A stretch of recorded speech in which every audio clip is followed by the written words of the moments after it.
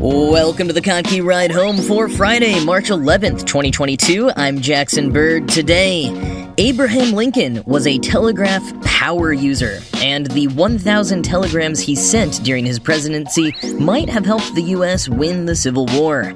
Plus, an app that can diagnose rare diseases just by scanning a child's face. And 10,000 people in New Orleans were without power for hours yesterday due to a surprising, but it turns out not uncommon, cause. Here are some of the cool things from the news today.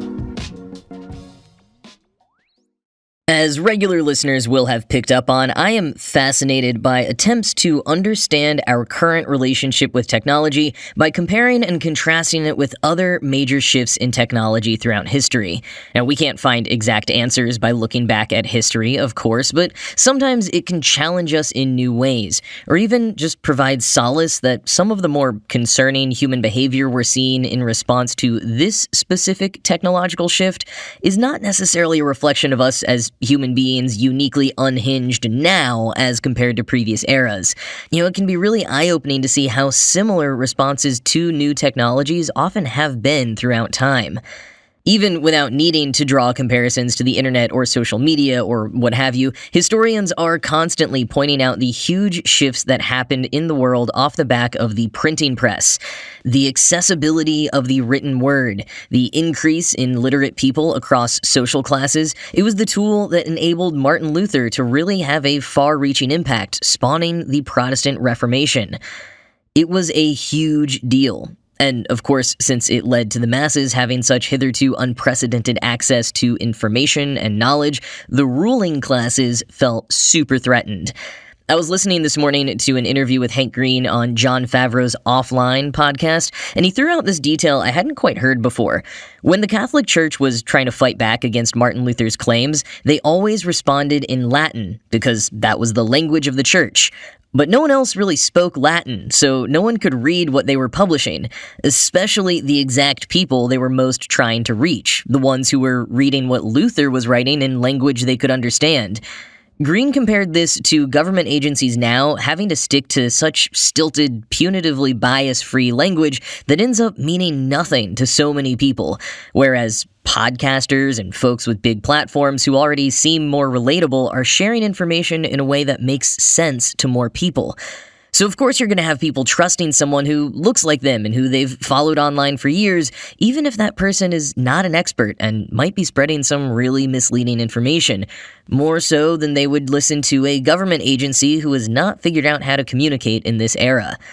But when governments do learn to adopt new communicative technology, it can have big impacts. Like when President Abraham Lincoln used the telegraph to his advantage during the Civil War. The telegraph was relatively new when the war began in 1861. The first successful message had been sent by Samuel Morse in 1844, and by the start of the 60s was being widely used by the public, but the U.S. government was slow to adopt. In a piece in History.com, shared as a quick link yesterday by Jason on Kottke.org, Christopher Klein points out that government employees at the White House who wanted to send a telegram still had to go to the public telegraph office in the middle of the city. But once the war broke out, it quickly became clear that instantaneous dispatches from the front lines would be crucial. So the military deployed a telegraph corps to lay down over 15,000 miles of telegraph wire across battlefields. And by 1862, there was a new official telegraph office for the War Department right next door to the White House. And Lincoln was a huge fan. According to Klein, Lincoln would read through a stack of new telegrams every morning, and during key battles, he would even sleep on a cot in the telegraph office so he didn't miss any crucial, as he called them, lightning messages, which I love and wish had caught on. Lincoln was slow to sending his own telegrams at first, but as the war intensified, he began sending out a flurry of messages, culminating in over 1,000 telegrams written by Lincoln during his presidency. Quoting Klein, "The telegraph allowed the president to act as a true commander-in-chief by issuing commands to his generals and directing the movement of forces in nearly real time. For the first time, a national leader could have virtual battlefront conversations with his military officers. The paucity of interstate telegraph lines in the South precluded Confederate President Jefferson Davis from doing the same. Lincoln wasn't shy about stepping in and asserting his thoughts on telegrams that weren't even addressed to him. The Telegraph was both his big ear to eavesdrop on what was going on in the field and his long arm for projecting his leadership, now informed by the newly garnered information, writes Tom Wheeler in Mr. Lincoln's T-Mails, How Abraham Lincoln Used the Telegraph to Win the Civil War. End quote. In addition to the combative and groundbreaking edge it gave him over the Confederate Army, Klein points to other ways that it makes sense that Lincoln would become an enthusiastic power user of the telegraph. For one, he was a mechanically minded thinker. Having grown up on a farm, he was endlessly fascinated by how different tools and instruments worked, often going off and examining them when he stayed over at other people's farms while on the road. And to this day, he is the only U.S. president to hold a patent for a device for lifting boats over shoals. It was never manufactured, but shows his inventive sense nonetheless. And additionally, Lincoln befriended all of the telegraph operators. He told one of them that the office was his escape. Like most presidents, he was constantly besieged by requests and detractors, not to mention the many tragedies of his family life while in office. Though dispatching official battle plans was serious business, he found a refuge and camaraderie in the telegraph office. Telegrams have always fascinated me because they feel like such obvious analogs to texts and tweets. We know from recent experience that we wouldn't feel quite as kindly today to a sitting president sending out thousands of bite-sized missives during a national crisis, although I suppose there is a difference between public declarations on Twitter and private correspondences from a commander-in-chief to his troops. The bigger picture, I guess, is how some technologies step in and really do rock our world. Those who are in the right place with the right idea and the right circumstances to adopt the technology early on can often not only shape the technology itself, but leave lasting marks on the world, bolstered by the unprecedented reach this new technology enables them.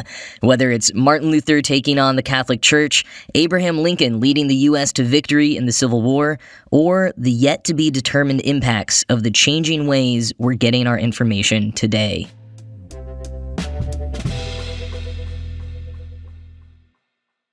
Diagnosing rare diseases can be exceptionally difficult. They don't all so easily present themselves in blood tests or brain scans or even chromosomal analysis.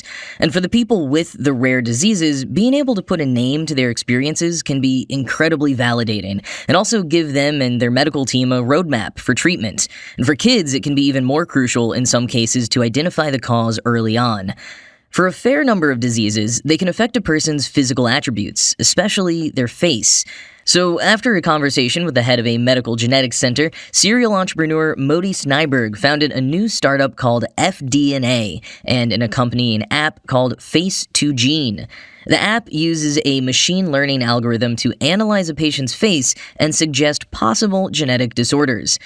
Snyberg was uniquely suited for this endeavor, having developed a number of recognition technologies in the past, most notably selling his face recognition startup to Facebook in 2012. Quoting Wired, Face2Gene is now used by thousands of geneticists worldwide. Its core algorithm can recognize about 300 disorders with high accuracy from a patient's face. That's a boon to geneticists and families searching for a diagnosis. But the face algorithm still can't see most genetic conditions. For the rarest, FDNA doesn't have the 7 or more photos from different patients needed to train its algorithm to detect the disorder. Last month, scientists from FDNA and several international institutions published results from a new algorithm called Gestalt Matcher, which they say can distinguish about 1,000 conditions, a roughly 3-fold increase from FDNA's original algorithm, and it's now available in the Face2Gene app. A refined version of the algorithm for rarer cases was added to the Face2Gene app last month. It can be used to create charts in which faces with the same disorder are clustered together. Clusters for similar conditions appear close to one another.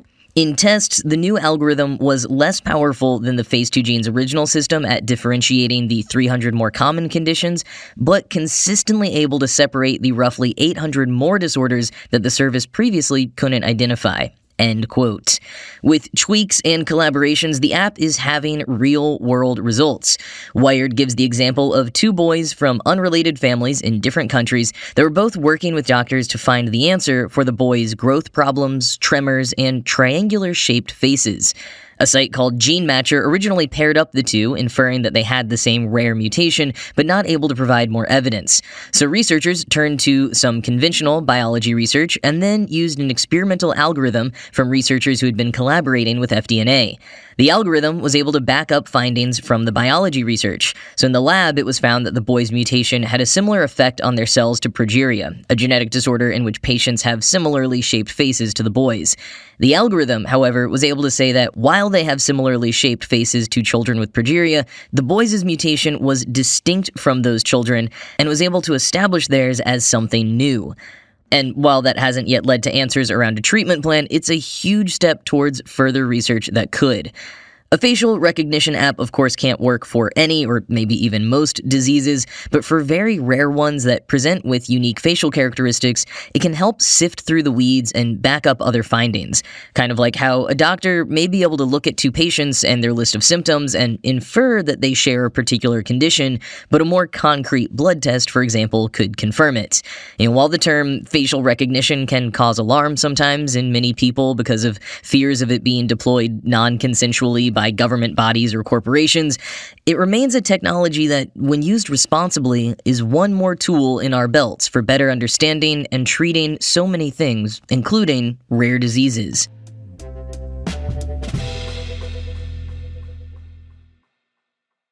10,000 people in New Orleans were without power Wednesday morning, some for a few hours, as most power was restored just after 12 p.m. The outage was mostly in the downtown area, and AV Club notes that the Pelicans and Orlando Magic game almost had to be postponed, with the Smoothie King Center losing power for several hours ahead of the game. When you hear about a place like New Orleans losing power, you tend to think of it as weather-related, a bad storm, maybe even a hurricane. But locals weren't entirely surprised by the real culprit yesterday: a bird. A simple bird of unknown type somehow damaged an electrical substation that services customers throughout parts of downtown and uptown New Orleans. And this is apparently not too uncommon of a thing. Quoting the New York Times, "About 7,000 Entergy customers lost electricity last summer because of what the utility said was a similar incursion. The occurrence is not unique to New Orleans. Squirrels, monkeys, and even iguanas have caused power failures in other parts of the country and the world. Estimating that 20% of power failures in New Orleans were caused by animals, Entergy said last year that it was testing lasers to keep birds away from its electrical transmission equipment." End quote. Further, in a situation that reminds me a little of Texas's staunch independent grid system recently leading to more and more problems, New Orleans' utilities are apparently regulated by the city council, not by the state like they are in the rest of Louisiana. Now, I don't know if that setup is to blame in particular, but Eric Smith, a business professor at Tulane and associate director of the Tulane Energy Institute, told The Times that they do tend to have, quote, "probably a higher rate of outages than some other comparable urban areas," end quote. And folks online were skeptical about how many animals are really causing these outages, with one Twitter user joking that the power grid must be coated in peanut butter. Entergy will be appearing at an upcoming city council meeting to discuss the power outage, but meanwhile, to any birds listening, watch out for substations and laser beams when you're flying through New Orleans.